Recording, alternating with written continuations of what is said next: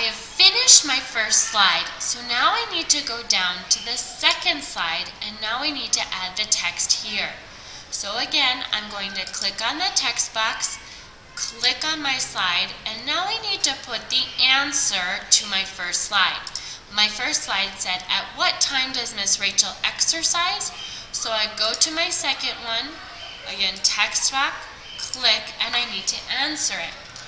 Miss Rachel exercises at 7 o'clock.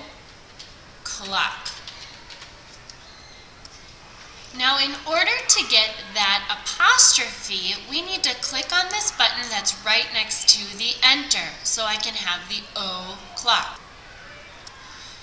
So here, as it's shown, I have the apostrophe. I put that in, and at the end of my sentence, I put a period, since this is the answer.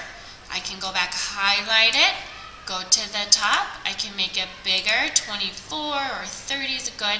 Now, if this happens, I can pull on the corner, and it makes it lay flat. Good. I can even put this in the middle if I want to. So go ahead and now finish up that last part of text.